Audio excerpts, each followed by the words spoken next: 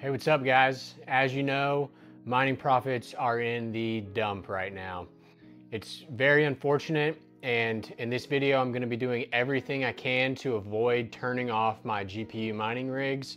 I'm going to be showing you guys how to actually check if your farm is profitable or not, because you can't trust the hashrate.no numbers. Based on that, I'm making $3 a day, but realistically, I'm either losing a quarter a day or breaking even. So I'll show you how to do that, and then we'll discuss with my farm all the changes I'm going to potentially do to make sure that I don't have to turn this off, unless the market gets way worse and then there's not too much you can do. But let's get into it. All right, guys, so I mentioned that you can't trust the hashrate.no numbers, especially when profits are this close to break even or negative. You really want to actually dial it into your specific farm. And I found a little trick to do this that's much easier than a lot of methods I've seen other people using. So let's take a look at what I mean. This is the general way that I used to look up my profitability, just using the GPU calculator, putting in all of my cards, my two 3080s, 3070, 3060, 2070 Super. So GPU calculator, I've got all my GPUs in here. 11 cents, we'll hit calculate. And by this, it's saying that I should be making 79 cents profit every day, and that Nexa is the most profitable coin. So, okay, that's cool, but this isn't correct. A lot of people already know that those numbers aren't accurate, so what a lot of people do is they go into calculator here, and they input their exact hash rate for different coins. So if I wanted to put in my exact Dynex hash rate and wattage, I would just put it into this calculator and hit calculate. But the issue is you have to redo this every time. You can't save this with those values in, or if you can, it's kind of annoying to do. So take a look at this method instead. If you go into account over here and set up an account, that way it's going to save all this stuff to your actual login. And then you want to go to custom hash rate right here. And how I've done this is I've picked a GPU that I don't own, and I've basically set my hash rate for that GPU. So basically I'm setting custom numbers for that GPU, and I'm putting my entire farm hash and wattage for different coins attached to that single GPU. Now this is kind of annoying because you need to test your farm on a bunch of algorithms, but once you do it once, you don't really need to do it again unless you make farm changes, which I'm about to do. So unfortunately, I'm going to have to do this again.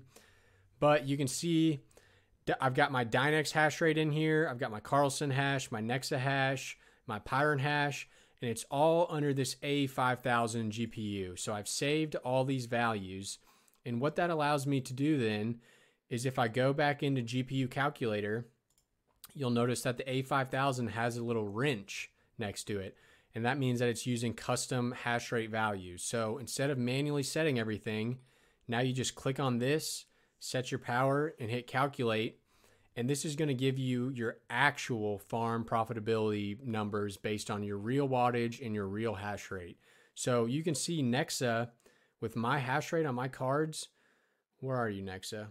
I'm losing 55 cents a day if I mine Nexa right now.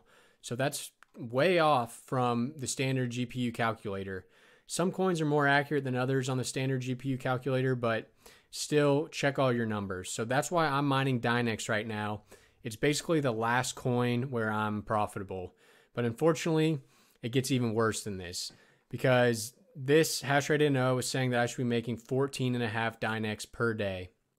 But if we go to the Dynex pool and look at my rewards for the past few days, I'm not getting to that 14.5 Dynex. I'm getting yesterday 13 Dynex and the day before 12.4 Dynex.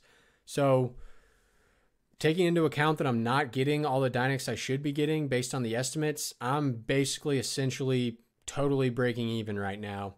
And that's why later in this video, I'm going to discuss some additional changes that I need to make to squeeze out some additional profitability. But before I get to that, I want to try to figure out why are my pool rewards never matching up with hashrate.no.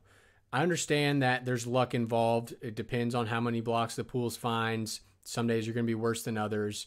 But if that was the case, then eventually every once in a while you would expect to make more than the estimates one day, And consistently over the past 3 months, really no matter the pool or no matter the coin, I'm making at least 10 to 20% less coin than I should be based on my hash rate calculations on hashrate.no. Let me know if you guys have an idea of why this is. I mean, is hashrate.no just wrong, or is it the pool fee, the wallet fee? I mean, there's a lot of things that go into this, but just one day I would expect for it to be above the estimate or equal to the estimate, and that almost never happens. Another thing I had thought of is when I was dual mining Zilliqa, that's 1 minute every hour that I'm not mining the main coin, and I wondered, does that account for why I'm not making as much of my main coin as I should? But I did the math, and 24 minutes a day in a 24-hour day is less than 2% of mining time. So at worst case, when you're mining Zilliqa, it should only be taking 2% away from your main coin revenue, basically. And you add in 1% for the miner, 1% for the pool, that's like 4%. Where is the other 10% going unless hashrate.no is just wrong? So let me know your guys' thoughts on this. There is one thing I'm going to test in this video real quick is I'm going to test the ping on a couple different pools and see if maybe Hero Miners is just not the pool for me, kind of on the eastern coast of the US. I'm in Kentucky. So I'm going to ping a couple pools. Maybe that can shed some light on what's going on here. But I'll show you guys really quickly how to use that ping tool. Okay, so you want to go to GitHub and get this 2Miner Stratum ping tool. We're going to get the Windows version, and we're going to go into our downloads and unzip this. And then we're looking for this ping ethermine, and we'll edit that, and you can see this is basically the command right here. So we want to replace this pool with the pool that we want to check. So we put this down here, and let's go to mining pool stats and check out Dynex and just ping a couple of these pools and see. Maybe I'm using the wrong gateway on Hero Miners. I'm using the east one, but maybe the west one's closer to me. So let's check a few. We'll check Mine Now Space, Hero Miners, and Neuropool, and then why not, we'll do K1 Pool too. So getting started is generally where you want to go on these pools. So let's see, right here is the US East one. Let's just paste that in here and save it, Control S, and then let me pull my downloads back up. Then we will run this. So, all right, that pool is pretty quick actually. 40, okay. Let's see, average 42. So this is the number you want to look at. So let's check Hero Miners now. Run it again. Okay, well, already I know I could be getting better ping if I use the top pool instead of Hero Miners. So this one's at 49. Okay, and then let's check the west one just to compare. And there's also a North America South. I don't know if that one's new. I've never noticed that one, so we'll try that one too. Okay, west is definitely not the one. That's 107 ping. Let's try south. Sorry, I noticed a lot of windows popping up here and there. South is 62. Okay, so east is at least the best for Hero Miners. We do know that. What is this one? K1 pool. Wow, so K1 pool, the US one is really bad. 200. That's interesting because I've used K1 pool for other coins, and I'm wondering if it's that bad on the other ones as well. So, okay, was that all of them? We didn't do Neuropool yet, did we? All right, so I think I need to attach one of these ports onto it. So Dynex ... let's just do 19331. Is that gonna work? Oh shit. 35. So Neuropool appears to be by far the best one for me. I think, let's see. Mine Now Space was 42. Hero Miners was like 50. Neuropool is the best, and it looks like its fee is 0.1% compared to Here Miner's 0.9%, so not any difference there. But I'm going to try that. I'm going to switch to Neuropool for a few days and see if I see any improvement. So as I've mentioned before, mining at break even is not technically the worst thing ever, especially when you're paying for power out of pocket. That's because I basically just look at it as if I'm spending $8 in electricity, it's the same thing as if I was taking $8 out of my check from work and buying $8 worth of crypto. So breaking even while mining is not the worst thing, but you definitely don't want to be going negative while mining, because then you might as well just be buying and you'll be getting more crypto for the exact same cost. And you don't have to deal with all the extra heat during summer. So for my farm, I have a couple ideas on what I can do to keep this running as long as possible.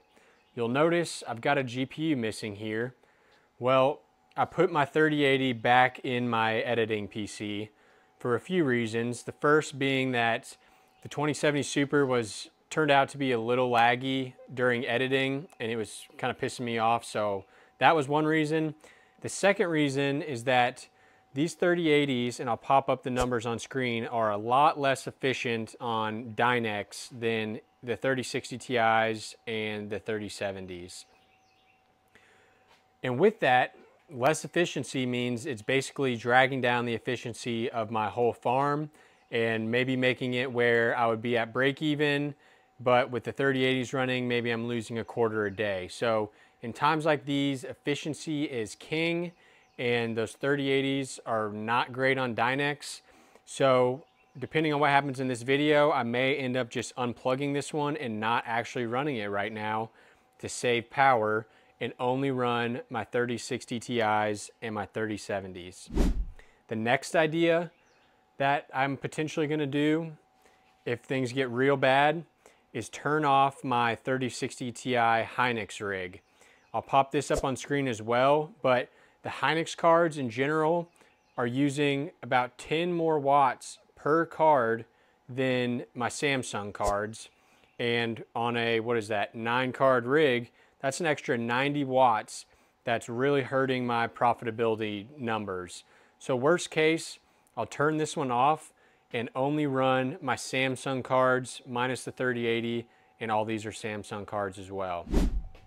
And my last option, this is basically my last thing that I would be able to do before turning off, would be to, instead of running 3 rigs, maybe combine all these cards into 2 rigs. I don't know if I mentioned this yet, but that 2070 Super I ended up selling because it's not efficient, and I got $170 for it. Bought it for $120, so might as well get rid of that and pocket the $50 cash. But that leaves me with 24 GPUs down here, and this motherboard can hold 11, and this motherboard can hold 11. So if I wanted to, I could have 2 11-card rigs and eliminate all the overhead from the motherboard, the RAM, the CPU on this rig, and only be running 2 rigs. The only problem is these motherboards only hold 11 cards each. So that only works for 22 GPUs, and I've got 24 down here. So what I'm thinking of doing is maybe selling 2 GPUs and getting my number down to 22 so that I can fit all these cards on 2 rigs. And which cards would I sell? I would probably sell the 3080 that I literally just bought, and I have one 3060. And if I sell those 2 cards, then I have all 3060 Ti's and all 3070s, which are efficient on almost every algorithm, and that's why I buy those cards, because they're great bang for your buck in terms of how much hash you get for the low price, and they're still very efficient. They hold their own even to this day. So what I'll probably do is list those cards on Facebook Marketplace, but I will make sure that I set the price where I'm gonna make a profit on them. So I bought that 3080 for $430. I'll probably list it for $500. If it sells, great. If it doesn't, profits will probably bounce back in a month or 2, and I still have that card anyway. And for the 3060, I got it for $150, so I'll probably list it for $200, $220, and if it sells, great. If not, no worries. And if they do sell, then maybe I can condense everything into 2 rigs and maybe get back into that profitability range. So things are definitely getting hard out here, guys, and I'm trying to do everything I can to keep my farm running. And I want to basically give you all this information so that you can try some of these things on your farm and perhaps prevent yourself from having to turn off your rigs. Because right now, if you can manage to not turn them off and even break even, as more and more people turn off their rigs, those yield numbers are going up and up and up. So right now is the great time that you want to be mining. This is where you're getting a ton of coins, and you will see the benefit of that a year from now or 2 years from now. But if you turn off right now, then you're not going to see that benefit. So we're really fighting to be the last person to turn off. The good news is that as more and more people do turn off, hopefully profits kind of go up a little bit, because profits will increase as yield increases. So the more people who turn off, then profits should technically come back a little bit. So if you can stick around that initial wave of miners turning off, then you are potentially able to stay profitable, even at 11 cents like what I'm at. But obviously this all depends on what the market does. If it crashes another 30%, including all the mineable coins, then you're gonna have to turn off and just wait it out basically.